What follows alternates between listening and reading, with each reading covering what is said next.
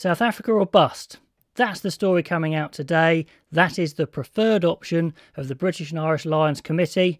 Hi guys, welcome back. Let's discuss this important news. Just come out today, so I thought I'd get a video out. Let you know my thoughts, but also I really want to know what your thoughts are on this. Now, they've said there's a lot of work to do to make this happen. Well, that's understating it a bit. What sort of fans are going to be allowed? Now, is it going to be international fans? Is it going to be just domestic fans? Is it going to be no fans? And at what point is that acceptable or not? And, is it going to be capacity? You really got to think, surely, even if there's fans allowed, it's not going to be at capacity. If there's not both sets of fans allowed, then the atmosphere isn't very good. I'm sure they could fill to whatever capacity it was with just domestic fans.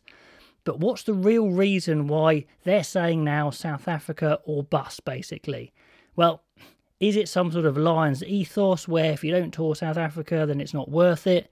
Well, it's probably money, isn't it? And what we're hearing, reading in between the lines, if it doesn't go to South Africa with a tour, with fans, with the hotels, with the hospitality, with the tickets, with all of that, then South Africa literally can't make enough money. They need everything.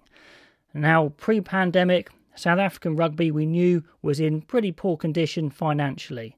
Post-pandemic, even worse. Or not post-pandemic, in the middle of the pandemic, even worse.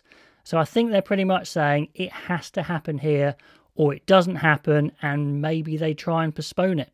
It sounds like they've put the UK and Ireland tour off the table because even that won't make enough money. So I don't think it's particularly down to an ethos type thing. If they thought it could make enough money, I'm pretty sure it would happen in the UK and Ireland. But that's my thoughts on it anyway. Let me know if you think it's a different reason. And really, to get the maximum amount of money in, like I said, they're going to have international fans. And that sounds very hard at the moment. Everything could change, we don't know, but it's a tough one.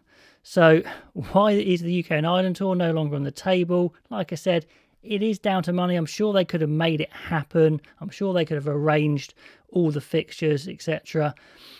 But are they leaving it too late by taking it off the table completely? Will they panic if it can't happen in South Africa and try and get it on in the UK and Ireland? And is really delaying it an option? I'm just not sure it is. For South Africa, maybe. But for England, Wales, Scotland and Ireland, I just don't think they're going to let it happen, let it be delayed. Anyway, is this good news? On the face of it, yes, it's good news. We get a tour of South Africa, maybe, with the British and Irish Lions. It's the best case scenario.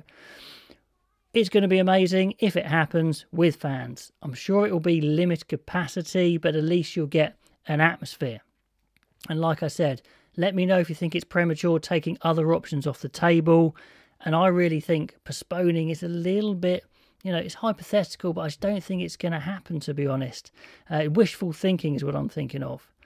What has been said is if it tours in South Africa, then it's very likely that the pre-tour schedule, if you like, or the pre-test schedule, I should say, will be much changed because they'll need to work out their team bubble regulations, their COVID regulations, which are going to have to be incredibly tight. Because even if it does go ahead, the last thing they want are breaches or outbreaks and the tour to be cancelled halfway through. And the squad announcement is coming up pretty soon, the start of May, so not long at all.